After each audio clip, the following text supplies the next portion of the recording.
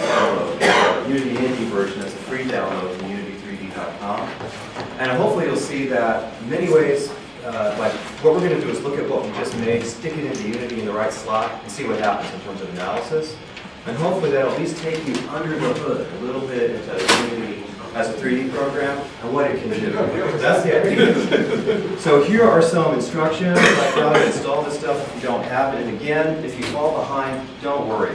Because I think even if you just look at what's happening, you'll get the drift of how this is going to happen. And then we're going to look at that, put a Gephi file in there, a graph file in there. Then we're going to say, what about, because that's all about how things interconnect in terms of movement, which is, of course, one aspect of human experience of an environment. The second part of that, another significant part of that, is visibility. So we're also going to use software that was created by King's College called DepthMapX, and we're going to create a visibility graph. And we're going to stick that in the Unity on the model and see what those two types of graphs, or really both graphs, how they interact with that built environment. Because what's the traditional knock against base syntax is that it creates an abstract graph that is now held apart from the actual built environment and analyzed as almost an independent closed system. And you sort of lose the connection back to the actual built space. But I think these graphs can be put, Unity allows you to put them right in there and start thinking about interconnectivity that way while within the space. So that's our agenda for today. Okay, and so my own impetus for this is about a 4-year-old project. Is like, there's a lot of art in Pompeii. There's been a publication, an ongoing Italian publication called Pompeian, that is it's done, and it's, I forget how many volumes, by 10 or something like that. So we have, it's not, by the way, it doesn't have all the stuff in there, but it has a lot. It's an indispensable resource. We also have Häuser in Pompeii, German series of specific houses with quite high quality data in there about the houses. So if you want to start thinking about how does art and why does art get put in certain spaces within these houses, how does it behave, how does it direct behavior or movement in those houses, that really was the question, became the question for me. So there I was, like in 2003, with my laptop, making an Excel spreadsheet and saying, okay, this piece of art is there, this piece of art is there, this piece of art. And I'm like, this is insane trying to visualize how this might have worked. This needs to be a 3D kind of database. So that's how I got started on this project. So there's some sticks up here if you want to put some, if you want to follow along, and we're going to try that and see how it works. It's an experiment. Here you go. Okay, so that was really my question. And you think, like, don't we really know this? And the answer is, no, we don't really know this. And there's two quick answers as to why. Why is this, really a big open question? One of those answers is that our traditional nomenclature for researching space in Pompeii is really inadequate in terms of spatial description. If you say triclinium, you can maybe say dining room, even though you might, like half of those rooms, you never found anything to do with dining in them. Okay, so, okay, fine. Then you said cubiculum. You don't know where that cubiculum is, right next to the front door or out in the back next to the garden. It's completely non-specific spatially. And so, one of the problems, of course, is that system. And behind that system is a sort of assumption about the Roman house. Like, it comes in an ideal form that has a falcase, atrium, tablinum, garden, a symmetrical layout. And if people don't do that, well, they're low-down people trying to imitate a Roman house and fail. And so the way that works out is that most of these houses then become failures to live up to this ideal. And so to me, well, that's already difficult from a sort of critical ideological perspective. It also makes it difficult to understand the strategies of those people, because you're already approaching them as like, oh, half or 3/4 of preserved houses in Pompeii have a decorative approach that is a failure to reproduce what rich people do, what real local people do. So it seemed to me that was not going to be so helpful in terms of trying to get at the actual distribution of art against space in Pompeii. And this is like, probably this is a very familiar set of names. And you can see right away that cubiculum up here, cubiculum back there, they're really in different locations spatially, but they're called the same. So if you track, what's all the artwork like in Cubicula in Pompeii? Seems like a worthy question, but it's spatially really vague. So that's why I was sort of driven to, if you look at the map, like how many of these are actually like that plan? vanishingly few. You know, this was pointed out in, I suppose, the most forceful critic on this course with Penelope Allison about artifact finds and how we name these rooms, and there's just not a lot of support for the artifact finds, and even literature itself from which we get these names, there's not a lot of attestations, which means definitions of problem, all that stuff. Okay? So, okay, what should we do then, Penelope? And Penelope comes up with some descriptive categories, rather cumbersome names, like the left-hand wing, left-hand room off the first courtyard kind of names. Also, in a sense, not statistical. And so I thought maybe a good thing to do with Pompeii would be to actually collect and analyze spatial data.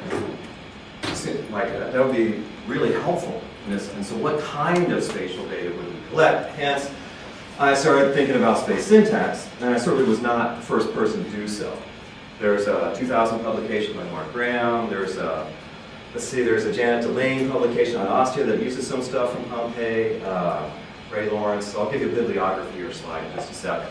So I'm certainly not the first to do that, but what we're gonna, from my standpoint, traditional space syntax as it comes out of University College London has now, and this has emerged over time, some significant weaknesses compared to an approach drawn from more mainstream network topology we're going to look at.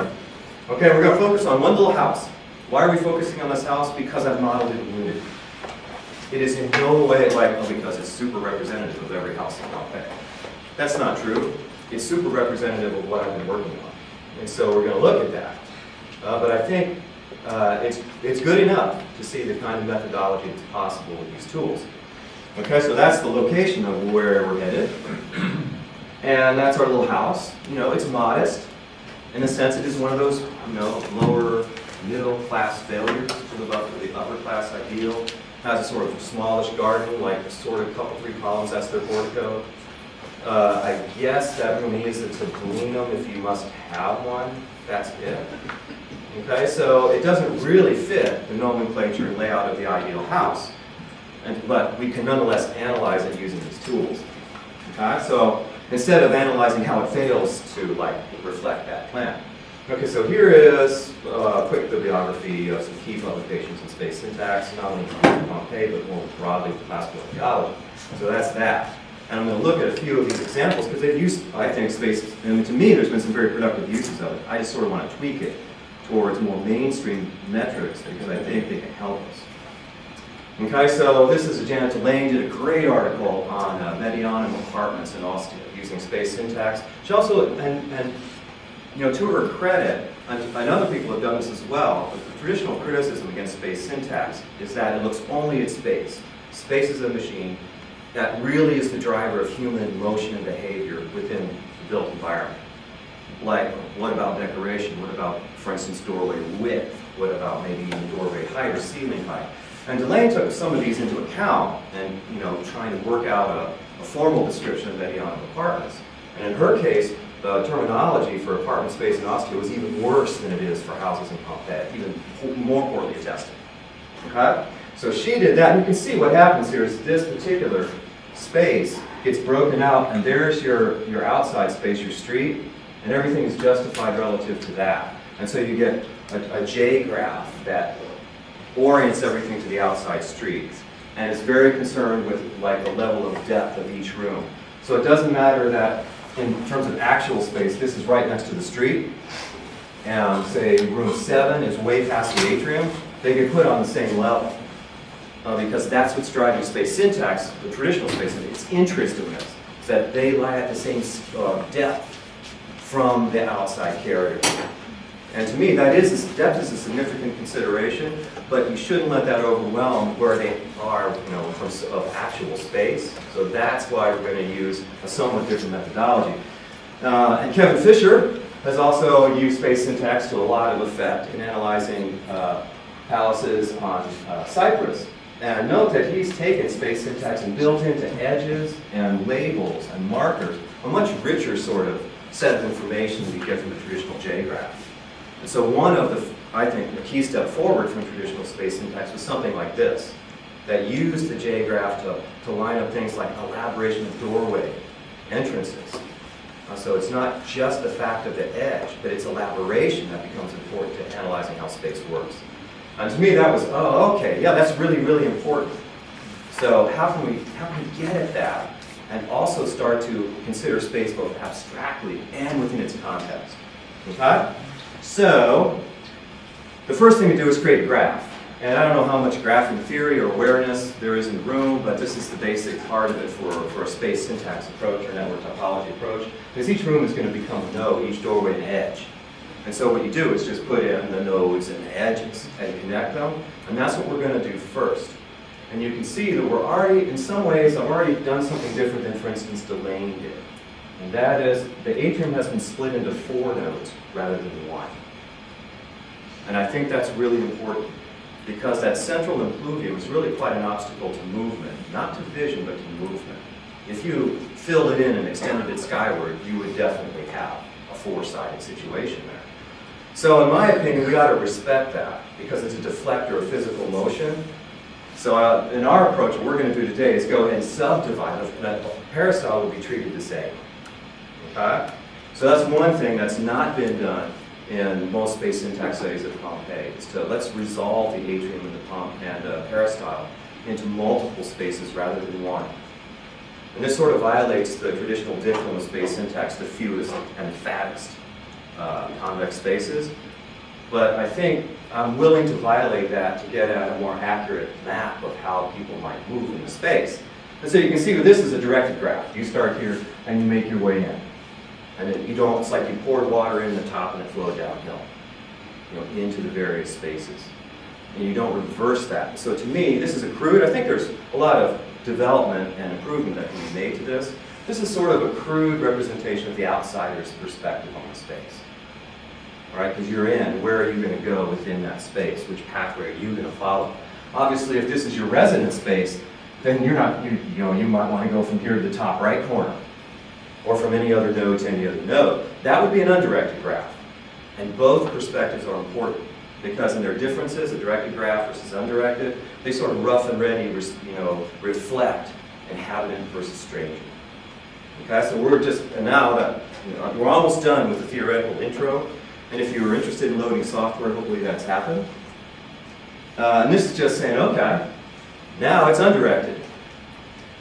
Now by putting 2-way arrows on every node, on every edge, okay, any person at any node can go to any other node within the system. Now, you have to, if you reflect a little bit, that's not really true inside Roman houses, we don't think, in terms of social history. So it's a little bit of a simplification, but it's already more explicit than what happens in space syntax, traditional space syntax. Okay?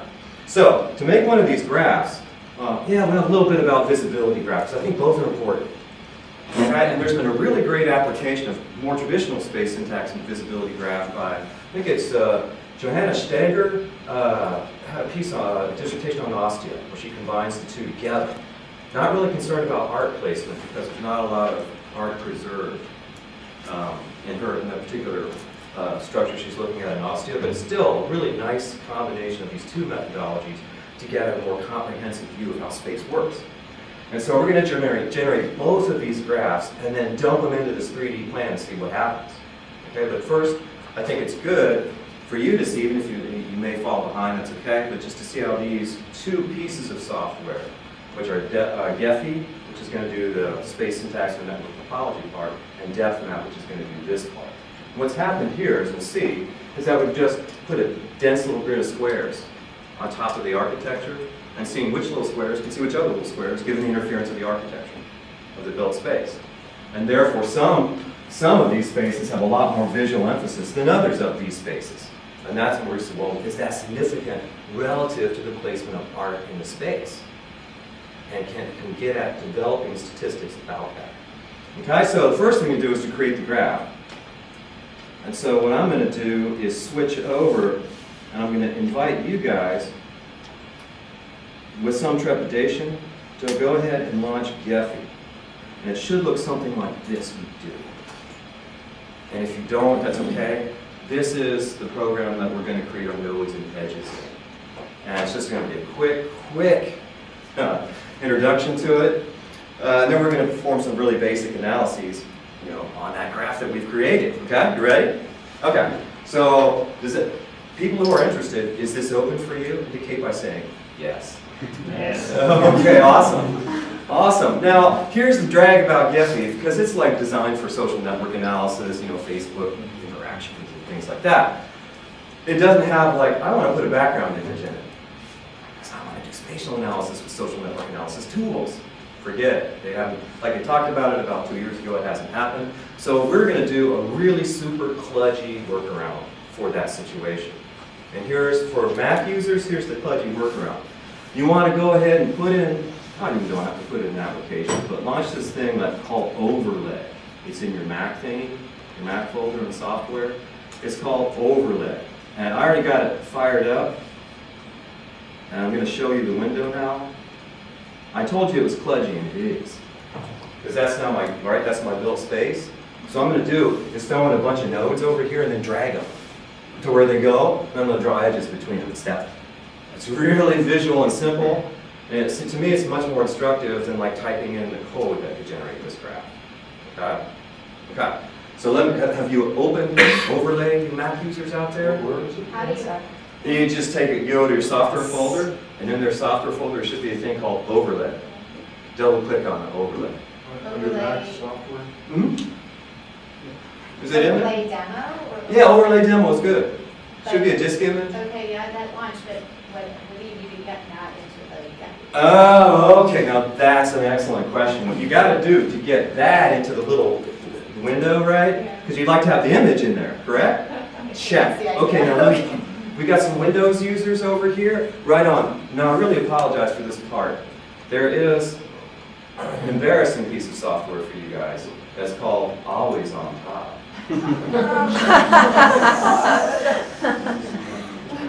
So you want open, always on top. Now it's actually a handy thing because like once you've got that running, you can control click on any window and it will always be on top. How handy is that? Almost like they could have built that into. Like that's such a handy thing.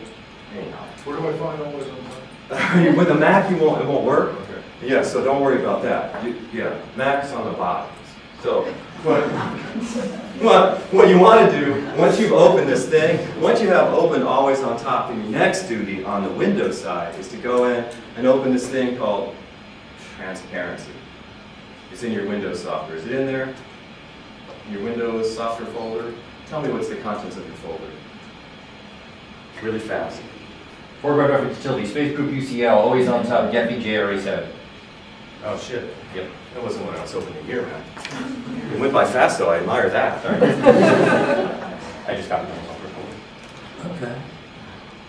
Not there.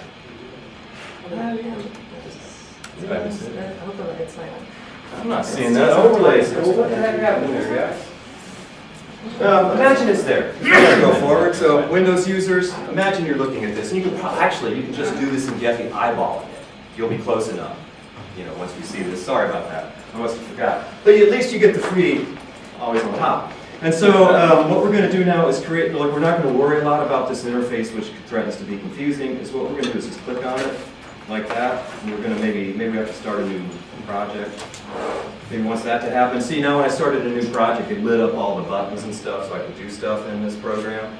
I still don't know where the picture file is. Oh yeah, sorry about that. Where you got to go to get the overlay picture is if you go over to your overlay demo, go File, Open. Got that? Up in your top left for your overlay. If you click on the overlay window, good. Okay. Open that up and navigate to the thing you dragged over into the images folder. Good? Wait. You should have dragged over a Mac thingy and in there was Yeah, an images. images, yeah. Okay. In that images thing, there's something called blah blah blah cropped Gephi. You want to open that one. And then you're going to need to resize it a little bit. And I warn you, this is when overlay likes to crash. Told you it's kludgy. It's an open world, open software world, how we roll. And so you can resize it to get it close to this size. And again, if you're not getting, like, if it's being finicky, don't worry. Just to demonstrate the principle. Is it getting pretty close? Yeah. You just need a little working space out here to work with the nodes. Okay, now we're going to create our nodes that are going to make this graph. Okay, so I'm going to run down, like this stuff is about moving your nodes about. like that. This is about creating them and resizing them down this size. So I'm going to hover over that little guy and say, oh, little guy, oh, because I'm an overlay, so it's like, I'm not listening to you. Right there, huh? Node pencil, that looks handy. Let's click on node pencil. Okay, and what I'm going to do is, I'm going to think reflectively for a second and go, okay, I need like 1, 2, 3, 4, 5, 6, 7, 8, 9, 10, 11, 12, 13, like 16 or 17 nodes, right? Because each room is a node and each door is an edge.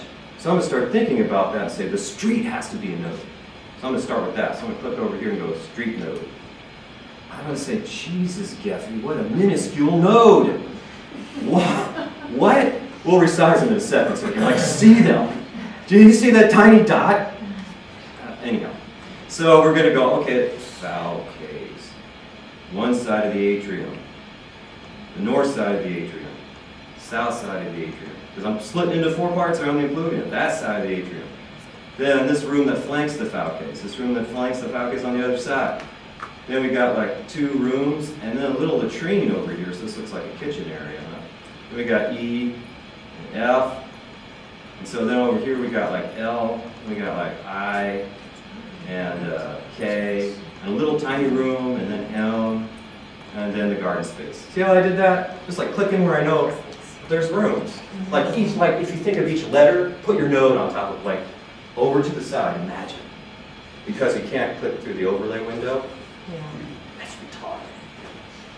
Like they give you overlay, but you can't click through it. Why else would you want it? Anyway. So, yeah, I just made a facsimile in nodes of where the letters are over there.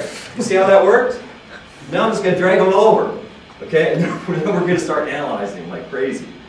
Okay, so first things first, I'm going to drag my nodes over. You know, and maybe I should resize them. Let's resize them because they're annoying in this tiny format. So you can click on the box and drag it around your nodes, just like that. Okay, and they've been selected, though you don't think they have. Okay, and then I'm going to click on Mr. Little Diamond, like there. That says make them bigger or smaller. So I'm going to do that. I'm going to drag in, and the nodes grow. It's really awesome. Okay, so now I can actually see them, which is a tremendous benefit. So I'm going to click on the hand. I'm going to click on the hand tool, and I'm going to drag them over. And I got just enough space over on this edge to get my street node over there, right? Did I actually get it? No, it's being cranky. Let me click on this first, and then click on that, and then try. Oh, now I'm good. Now I can click and drag it over there. Huh? So there's my street. You good? Now I'm going to do like this, and drag this over to on top of B. Oh, is it going to be cranky for me? If all of the nodes disappear. Yeah, when they disappear, you've actually selected one. I know it's disconcerting, I don't guys. see a single node. Does it, have they scrolled out of view, or is there something? Oh my God. I'm not even getting nodes when I Oh no, it's a click. node nightmare. Nothing's happening when I click on mine. Okay. And that's why we can't worry too much, right? Because if you fall behind, it's okay. Because you just open source software, you can download it and take a little longer. You have the map right there, the plan right there. As long as you follow along with what's being done, the concept, it's not too hard. But it's real more the visual poorness of this software, rather than it's just like its interface. I'm getting that, but like the nodes disappear and what the hell's happening? And they're tiny to begin with. So I'm going to just go ahead and drag my nodes over. So if you get behind, just follow, because we just don't have a lot of time. So what I've done here is confused myself about where I am. Oh, that must be this side. Yeah, so I'm putting that guy there. And pretty soon you'll see that I have nodes all where I need them. Surrounding the impluvium, those flanking either cubicule on either side of the Falques. And then I'm going to pull this guy over here to be, I guess that's G. That is H. And this guy gets like the little latrine. It's obviously a convex space, albeit a little one, but it gets, so I'm going to call that, oh, okay, that's another node, it really is. And so I'm going to put E in there and F in there. And again, it's kind of clunky, like dragging on things. And so now I suppose I need this guy over here. And he's a major distributor over on this side. And you'll see what I mean in a second. So, okay. Okay, and all this is doing is creating a network of nodes that matches the actual layout of the house, which I think is actually more handy than the traditional J graph in many ways. So now I put all my nodes. You saw how that work? So I draw the nodes over and stick them in the rooms. And now I got them in pretty much the right layout, which is significant. Okay? And now what I'm going to do is hide this guy right here. I'm going to go to my overlay window and just hide it. Notice that's my layout of nodes. Now what else do I need? Come on, stay with me, guys. Edges, right? And we're going to go with directed for our purposes right now. You would want to rerun this with undirected to get a complete set of maps to sort of do your analysis, but we'll stick with directed right now. So I'm going to click on that to make sure that's on, and then I'm going to click on my, this is edge pencil. Okay, it's saying select a source node. And I'm going to obey. And I'm going to select a source node right there. It's going to say select a target node. I'm going to do so. And I'm going to do so. Show me my damn head. There we go. So all I did was slide the slider, you know, to get the edge to show up. And so there are, I mean, this is by no means a perfect, and this is why I should have really done this part. Let's make it directed. But not to worry. So now what I'm going to do is maybe just go on drawing my stuff, select a source node, you have to go in and click the source node, and then are you selecting it? Do select the source node. So it's real finicky that way. And so then I'm going to go, and you can see, and this, I like this process a lot because you're forced to think about, you know, which nodes connect to which nodes. And probably, you know, if you've worked on a house for a little while, you get a sense of like how traffic flow is to work. So I'm going to just connect these up. It's pretty straightforward, and it is, though this has been kind of cranky, like that. Sorry, no, I don't want to go from there now, so sorry about that, that'd be good. So at the end of the day, though, you've created a graph. Okay? And I'm going to go ahead and type and put in the rest of these, and we'll see what kind of analyses we can perform, because this is where the action is in Gephi once you get your nodes all hooked up. And I think I've made some mistakes, but it's okay.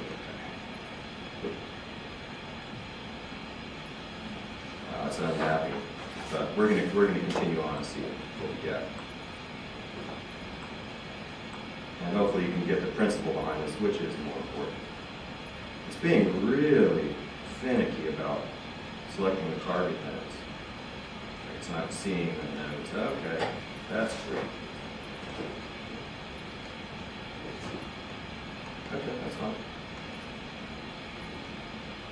Yep, won't do it. Oh, okay, we're gonna get some really faulty, but I've saved the correct graph, so not to worry. Because we're going to get some really faulty analyses out of this, but it's okay. It is all fun. Now it's happy. What is problem? Sorry, no. That. Okay. And then we're going to talk a little bit about what kind of measurements it would do. Okay, so we've got some things, nodes that reverse, and so we're going to get some faulty outcomes, but the principles to me are more important, and that is over here on the right-hand side you have a couple of major things you can do.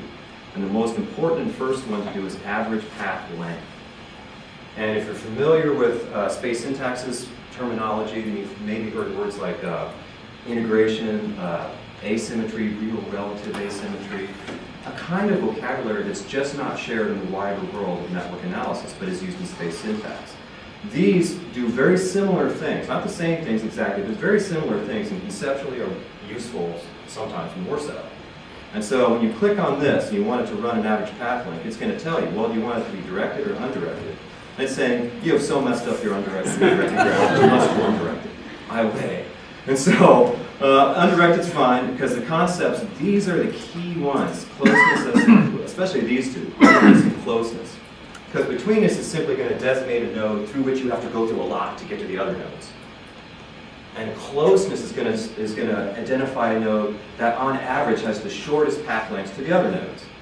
So these tend to be very highly integrated distributor nodes within the system. And so that's very good to know. So I'm going to go ahead and say, okay, Gephi, let's run that. It's going to create a graph, and it's going to do it like that. Awesome. You're like, nothing happened. Or you're looking at this and saying, how do I know that something happened from this graph?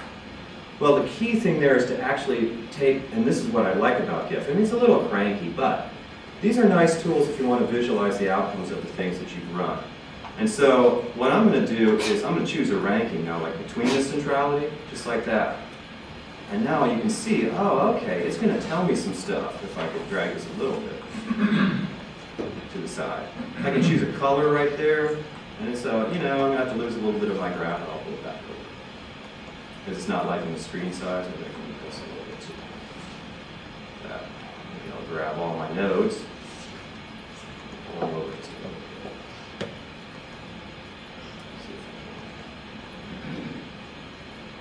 Just one at a time, that's fine.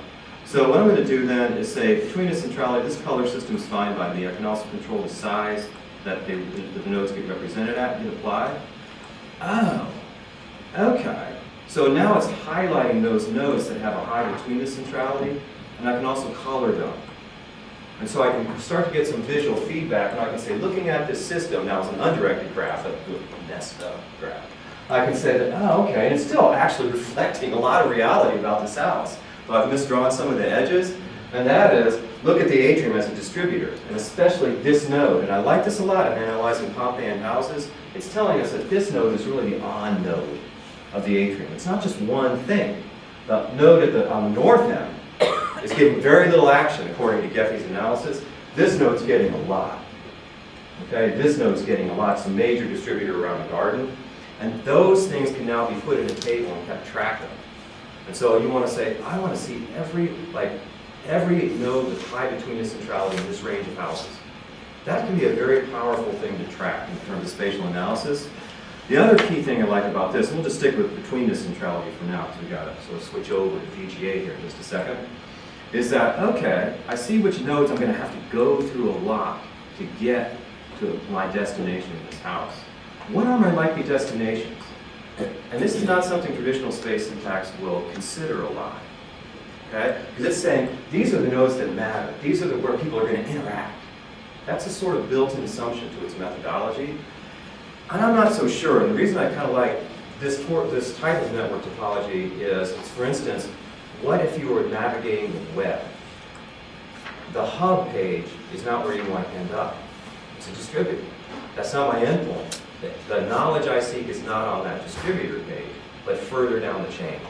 And the key concept there is eigenvector centrality, which once I sort of like, yes, the eigenvector centrality, what the hell is that? So I'm like reading network theory and going, oh, okay, that's like where the information is.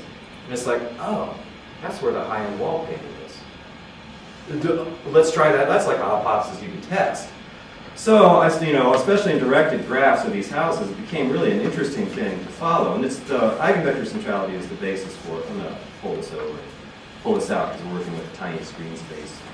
Pull this back over so we can get that going on. Okay, you see down here eigenvector centrality. What that measures is not the centrality of the node in terms of having lots of edges coming into it. Like, it's not between this. It's not necessarily that you have a lot of connections to you. It's that the edges, and maybe only one, but the edge that leads to you goes through other highly connected nodes. So you may be in relative isolation at the edge of the graph, but the next node to you, the next node to that, the next node to that, those nodes are really well integrated. And therefore, their power of their connections passes to you. And to me, that's like, wow, that could be a predictor, a really interesting predictor of like elaboration within rooms, and one that hasn't been tested. So if we run eigenvector centrality, you'll see things are going to change considerably in terms of the visualization that we get. Okay, so I'm going to go ahead and, well, I can switch colors over here so maybe we can see using that and apply. And you can see not much change at all because this is an undirected graph, so that's kind of disappointing. So let's try size, maybe that'll happen. Nope, oh, that's between the still, that's one. So we got to note that. I would like it to default switch to the one that I just ran, but nope. You got to go in and choose. So if you apply, you can see, oh, certain things change pretty markedly in terms of eigenvector centrality. If this was a directed graph, that is, if I hook my edges up correctly, these guys at the end will be very large, and that's how we'll see them inside the house. Okay? So ones that were small for between us suddenly become quite large for eigenvector because they're connected to these well-connected atrium and like this little peristyle node. Are you all following this? So I think that's, and to me it's like, well, okay, we can then track what rooms are at what depth with what eigenvector centrality, but between this centrality and you also throw closeness into that mix. And start to categorize rooms in those bins and then ask what art is in those bins. Okay, and that's one kind of really powerful way of interrogating space in Pompeii. And at this point we can say, well, that's like, it's a 2D way still. Okay, here's the thing, we don't have to get too deep in this, but if you go into preview and hit refresh, then you get a graph you can export as a PNG. And once I got that PNG, I'm like, that's a texture in Unity. I can stick that right on the floor. See how that happens? And see how that looks in the space in 3D. So not to belabor this, but my workflow would be to export this, use it as a PNG texture, maybe edit a little in Photoshop, might be a little out of whack, stick it on the floor. It's that simple. Stick it on the floor in Unity and walk on that floor. And now I know, well, I'm in a well-connected node right now. I'm moving, like in terms of between centrality, I'm moving to one with high eigenvector centrality. What's happening on the walls around me as I do that? Okay, now the next part is, now we're going to switch gears because we got, man, we're on a schedule. Okay, so what I'm going to do is quit Gephi with that rapid introduction. But actually, the software is still kind of clunky, but the community and the help is really good. And so if you just go to their site, decide you're interested in like a quick way into network topology mapping, this is a really pretty good site to do so. The next one is more difficult, not in terms of use. In fact, it might even be easier. So we're going to open that now. And I know there's like, oh God, the last one didn't work, but it's going to be fine. So what we're going to do now, and I'll navigate there with you. So I'm going to go to my own location for these things. You have them on your desktop probably. So I'm going to go through this rather labyrinthine graph to get to what I'm going to do. And so we'll see what happens now. I'll go into Mac, Software, and I'm going to go to this guy. Did y'all follow that? Okay, then what I'm going to do is I'm going to open releases. You think you'd open depth map X? No, it's releases. Then that one, and finally, there we go. There's the app with a tremendously high eigenvector centrality. way down where the information was. Okay, awesome. I'm going to double click that. And it's going to say, okay, here's what's going to happen for you now. Hit OK. And did you crash? Did you crash on it? You get something that looks like that. Okay? Isn't that helpful? Nothing helping for you? Did it work? Oh no, it just crashed, so I'll just watch. Oh, okay, yeah. It crashed 3 times. I give it 3 times. This piece of software is really, it's not stable at all. In I fact, they're no longer supporting it. I'm not kidding. This has been one of the most handy tools for this kind of visibility graph analysis, and it's really getting cranky. So what we're going to do is build our own, script our own way of doing this within Unity, based on the same principles. And hopefully it won't crash on mine, but it might well. Okay, so, but the principles are almost more important than the application over here. And I have a graph I can use inside the house in the case. Okay, so what I'm going to do is go File, New. And there's a little bit of a trick here, because you've got to put some kind of image in it for it to work with, like a DXF or like an AutoCAD thing of the floor plan.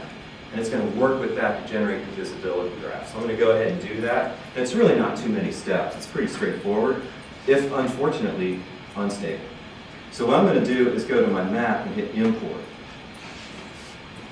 And I've got to find my resources now, so I'm assuming I've got some kind of something like that. And I don't want to be there.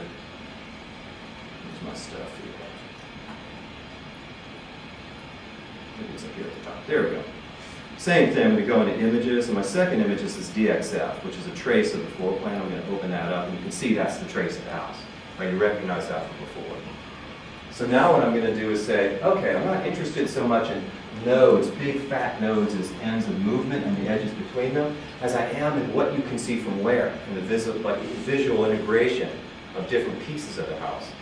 And this, to me, I kind of like the workflow in here. It's very straightforward.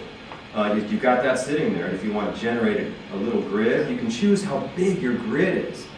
And I'm going to choose something fairly small. If you go too small, it crashes all the time. So I'm going to go to 0.1 and say, let's try that, man, and see what happens. And see, it's just generated this tight little grid of squares. And I'm just going to say, okay, select everything that's not architecture and fill it. Okay, we're going to see what happens. So with that, you go hopefully over to here, and you see standard fill, and I'm like, that's awesome, let's do a standard fill. Let's do a standard fill, great. And there you go. So now it's all set to say, analyze because it's got this space that it's like the negative reverse out of the actual built walls. And it's going to see what of these little squares can see which other little squares, given that situation. So I'm going to go to its tools and go visibility, make visibility graph, and I'm going to just pray to God that this works. Yeah. Yeah, that's like 50% of your experience with this software. Okay, but I'm not worrying at all, because I already did this and saved out these files. So now we're going to imagine that you remember that colorful one we saw like towards the end. That's that one. Okay, so this is it's all good. So we're going to go to a piece of software that crashes relatively less often. Okay, and that's Unity. And what we've got going on in Unity is basically a model, a built model of this house. And the sort of premise, what I think is really helpful about this scenario is I can have this pretty elaborate. And the gray smear on the floor, that's going to receive my graphs. Okay, I'm just going to dump them on there as a texture and control their transparency, and it's going to be awesome. And so if I look around inside this space, that's my model, the house. So if you wonder, because many of you have probably never seen this house, it's actually quite well preserved for a house in Pompeii. It's in pretty good shape. And so you can see that's the atrium, and we got that little tablinum-ish E, and then S behind that, and we got this sort of kitchen, latrine situation to the right. And then we've got like a floor that consists of gray nothingness. We're going to stick our stuff on that and see what happens. So what I'm going to do is go over here to environmental modeling, right over here, and pick something like directed between the centrality, just like that. Okay? I'm going to slide that over and say, well, okay. Maybe I can put a new texture on that and see what happens. So I'm going to go into my textures over here in Unity and say, maybe I want my BC directed to be right on top of that guy, right like that. And there you can see our graph that we generated right on the floor.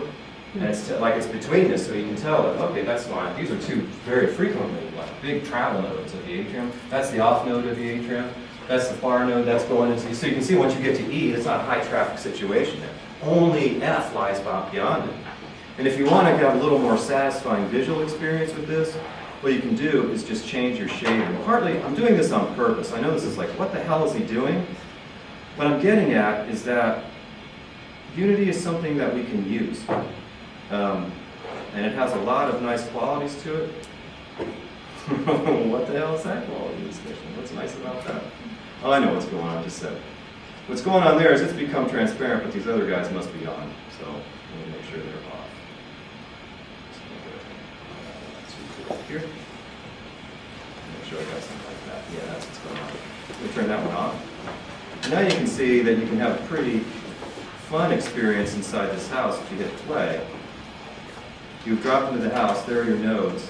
You can navigate around it and just at a glance get your network relations right there expressed in the space itself, which I find really useful in that, okay, what kind of space do I have here? It's a high traffic space. What kind of decoration am I getting? You can see it's quite subdued. Whereas I get farther, deeper into the house, my elaboration is getting, or the decoration is getting considerably more elaborated. And you can then swap that same situation out for the eigenvector centrality, for instance, and put that on the floor and see how that would affect, you know, okay, as I rise, and it's true in this house, as you rise in eigenvector centrality, the decorative elaboration tends to go up, with one exception. And this, I think, points to one flaw in the methodology for sure. As we go back into this area, the kitchen-ish kind of grungy, it's really rough back in here, where the latrine is, you know? And so you're back in here, and you can see that like your betweenness centrality is quite low. You're getting little tiny dots. If we went to eigenvector, they'd be really, really big. You'd find a situation where E and F have very high eigenvector centrality. G and H have very high eigenvector centrality. One's really elaborately decorated, the other's a toilet. What's the deal? That's why we're going to also put the other graph in there, right? Because I think what we need is both network topology and visibility graph, and see how those two work together. So what I'm going to do is just hit escape and stop playing this thing. And go ahead and turn off maybe that particular layer right there. And say, oh, I don't need that anymore.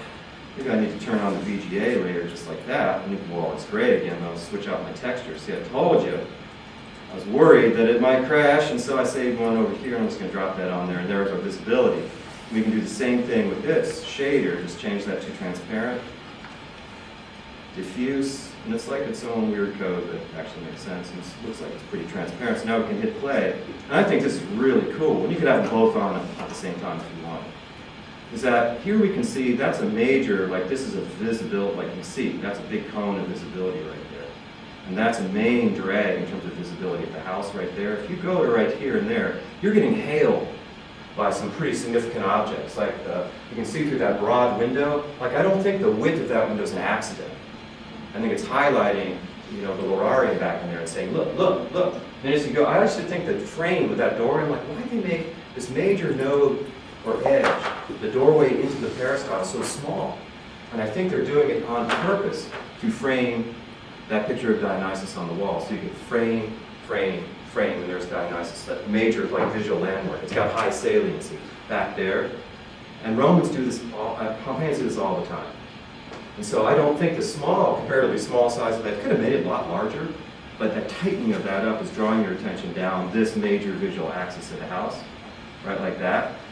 And here's a room with comparatively high eigenvector centrality, the most well-decorated in the house, back here. And this room is just spectacular in this tiny little house.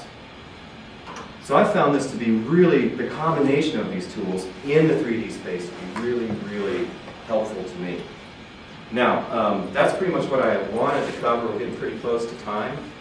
So what I'm going to do is now turn this off, turn off the floor bit right here, the VGA, and talk a little bit about the sort of wider pedagogical implications, sort of taking a turn away from statistical analysis of houses.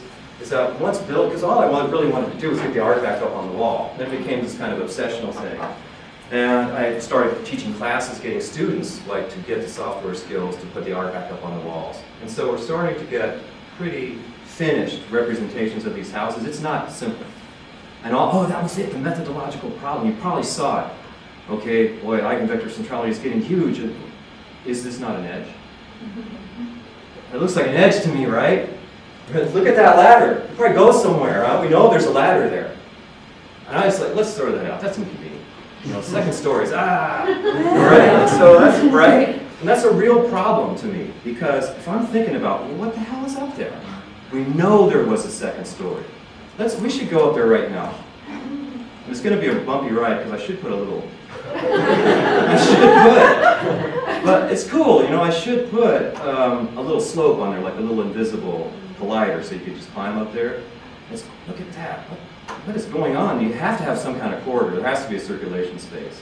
I'm thinking, back in here, you are looking over latrine and kitchen, right there. That's where that window opens up. I'm like, there's also a downpipe. I'm thinking there's a second story latrine up there, but it's a hypothesis, right? Meanwhile, if you go down, you navigate your way out of this tiny little space, very small, little rooms, and go into, oh wait, this is really cool. And it's all made up, guys. But all it's reflecting is that if you look out the window, well, that's much more high quality space. Right? What are they doing up there? They're going to take this view over the garden and treat it the same way decoratively as the view over the latrine? Doubtful. Right? And so how do we start to think about second stories, given that we can now model them in this level of detail? I think it pushes hypothesis forward that way, because you can do it. You know, and undergraduates can do it if you make them cry. And so if I go up, then I'm really now thinking about, what was that? That makes this stairway really interesting. Who's going up it? Because if they are, they have to go to this relatively crappy part of the house to get to it. So to me, that's like a puzzle. I got a second story space that ought to be nice and awesome. It looks out over the garden. I got a stair coming down into a pretty crappy part. And who's using that stair? Because there's also this other room that looks down over. That must be a high traffic. I would think that would be a lot of between the centrality for that little ladder-like stair. Who's bumping into each other on that stair? To me, I really like that part about using 3D software together with these spatial analysis tools, because it invites you into those kinds of questions. Okay, and now for the last sort of part of this, what I'm going to do is show you another house with a different intent. And what I'm going to do is open, it's such a small thing. Sorry, to slide this over. Something like that. We'll open this one. This is a Unity app, a standalone app. and we can go ahead and run it like that. And this is, what I decided to do, so I was building these really finished, fairly finished Pompeian houses, was to use one of them as the locus for a mythology game. And this is the house of Octavius Cordio. And students have worked really hard on this. As I like, student built that loom. I think that's awesome. You know, and so a lot of the stuff in here I'm feeling pretty good about as a playable environment. But that's, you can see, well, there's a lot of educational use once you have this kind of immersive scenario. You can teach mythology, and you don't have to follow the rules. Like, you can make stuff up that's plausible. And so for me, teaching mythology, what would be really handy is if we could tie some of that mythology in a library setting in with the Roman calendar. So let's just stick the calendar on the wall. It happens, you know, it's not all that implausible. And so that can be really handy. And there's some weird shading. You know, mostly I'm satisfied with how this house is looking. You can really dramatize what kitchens were like. You can have students research and build all this stuff. And they'll really take it seriously. You can pull graffiti out of, put it right on the wall, and students have to think about what it means. Fun stuff like that and like that. All of it from Pompeii. And all of it, you know, pretty close in context, in terms of fine context, to the kind of space I'm sticking it in here. And the idea in this myth game is to have a sub-game, or sort of Easter eggs, where the kids have to connect the myth or the graffiti together thematically with what's happening in a much larger game. So this sort of integrated teaching of mythology, including recipes. So we put some effort into developing kitchen sort of accoutrements that are going to work to convey mythology. For instance, a fennel ball stuffed with peppered yolk. I think you could think of that. And so that's sort of the scenario for developing this further. And this house is a challenge because it's just incredibly rich in terms of water, mythological decoration. So to me, this is just, it's really exciting to me to be able to start to even do this and to have students participate in it. And if they're building this kind of environment, they will learn. You know, they're highly motivated, especially if they know other students will play their environment. So I've found that to be really effective in terms of teaching strategy. So there's both, I think, a serious research component to this in terms of network topology and that side of things, but also really serious pedagogical interest. And yep, if you're thinking about gardens and Roman gardens, which are traditionally pretty understudied, all of this, like this ivy, well, that's pretty good. I'm okay with it. The rest of these trees, it's bullshit. You know, they're like trees made to decorate shopping malls. You know what I mean? It's like there's no cypresses in the action pack from whatever. And so what's missing, you know, that's something that's really sort of key. Is how can we start to decorate these with plants that are accurate? What happens if we start to use different positioning of those plants to choreograph the garden? Because these guys did. It's a real elaborate garden. And I think its plantings are careful. And we should, like, if you go down, if it's just like, we can jump, like, with the ship, go real fast. Like, the remains of this stuff was found out here. And it's really commanding this view onto this. The statue bases, unfortunately, were found empty. But it still is sort of commanding little spot that looks right out over this nice fountain feature. How is it framed in by plants? What happens if we change that framing? Because we can do all this in virtual space and test hypotheses about gardens as much as we test hypotheses about second stories. And I guess that there's a couple things going on there. Students are involved in a very hands-on way. Areas that have been traditionally overlooked in Pompeian studies, you can overlook them. You have to go there. What were they like? How much can we know? And so to me, this is a really powerful tool for bringing those questions forward. So that's what I got for today. And thanks for coming. I was just curious, things like the fish, what software did the students use to make those models, like those assets, or did they come from somewhere? The student actually made that as his first sort of test run in ZBrush, which is a real tough sculpting program. I was super proud of him. He made a fish in ZBrush. And like he found like a texture and put the shader on it so it's kind of reflective. He did a really great job. And that's a sculpting program that's used a lot to make game characters. It's not an easy interface, and he's really come a long way. So he's busy working on, like, he went to the Met, like when he went there with his family, went to New York, went to the Met, made sure to get some of these Roman dudes from the front and the side, because then you're like, you can model them now. So he came back super excited to sculpt that guy's head, and he's doing a pretty good job. Going back to the nodes, how important is the consistency of where exactly you're placing them in the program? It's not that, as long as it's inside it's not actually not important at all, except visually for you. Because as long as the node is there, the edge is there, and the direction is the way you want it to be. But they are measuring distance. No, they're only measuring topological relationship. Oh, okay. Yeah. So that's why, to me, that's kind of, to me, about traditional space syntax, I didn't really like that. So I like to have the nodes like sort of centered on the node, like on the room, because then I can sort of assess both of those aspects, both the topological connections and the actual metric of the space. I'm really interested in your use of this kind of environment for learning. How available? I mean, like if I wanted to bring this into my classroom, would that be possible? Yeah. Yeah, here's it's a really small downside. You have to have a Unity player, which is pretty much like the Flash player for the web. It's an very easy install. The only thing, you have to be a little patient, because this is, I think, 120 megabytes now. It's about a 4 or 5 minute download. Okay. But once it's downloaded, you can explore it all you want. And so as far as like, I mean, are there, like, would I be able to get like this house, for example? Or would I have to build it all? Yeah, there's a caveat there for me, and that is what I want to do. The game is going to happen, but this house is not right now annotated. Like, this is how we chose this, and this is how we did this. This is the actual evidence. So as long as you're aware, with the caveat that we've done there's a lot of this that's pretty accurate. A lot of it is somewhat embellished, a lot of it is made up. And then I haven't yet flagged those, but you can see, that's why I wanted to show you inside Unity, sort of under the hood. You can see how you script and code those kinds of flags. So we're working on that, but if you just want to see it right now, I can just give you my card or something, and you can go ahead. I don't have any proprietary relationship to it. I made it, but but the other thing about it is, here's the good news, is that almost none of those walls are made from, like, so many meticulous little pieces of photographs went into them, that almost none, there's a few that are a whole wall.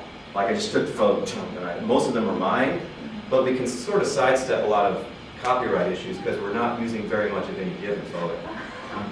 It's really true. Sometimes underneath that is a drawing. There's a black and white that's been partly colorized, that's been put together with a chunk of color photo. There's a lot of Photoshop technique to try to get it to happen. But I'd be happy to. And are there other projects that are similar to this? I only have 2 houses. I know that there's a couple other Unity projects that have a little bit of content available. I don't think Bernie Fisher's work on Hadrian's Mill is available yet. John Clark, is it? What's that? The Hadrian's Mill is coming out in June. In June? Yeah. It's So supposed to be April 21st, but I guess it's delayed. Wow. Is that like, that's close to Rome's birthday, right? Oh. They missed it. Oh. Adrian didn't quite make it. And so yeah, there's going to be that content. I know John Clark's been working on Villa Pontus. I'm not sure if that'll be released or not, but there are some other Unity projects dealing with Roman antiquity. But I only have 2 houses available right now, because it's hard.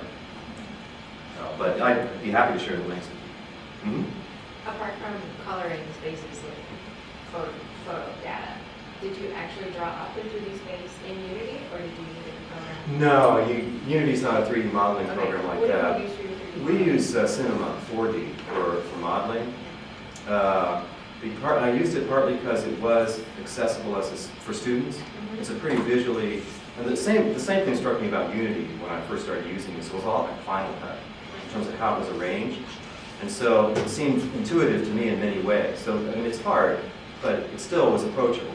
So both of those programs seemed to be more approachable when I started the project. And Cinema's paid out pretty well for us. It has a great integration with Photoshop. It's amazing. You open Cinema, you have your Photoshop document open, all of its layers are present. You can move, like that's what makes fine positioning of these paintings possible. So you can move the little layers around and save it as Photoshop, open it back up in Photoshop. I mean, it's really seamless. Then I get all those things into Unity. I'm like, it's a little screwed up. Double click on the texture in Unity, it opens Photoshop. I can edit it right there. I could double click open the Cinema model in Unity, edit it in Cinema, save it, the update's automatic. It's a real nice workflow. So without that, the project would be really hard. Because students, they've glommed onto this. And I'm learning from them now a lot, especially on the coding side. So, yeah, we probably got to stop to keep on schedule. But thanks very much for coming, it was fun.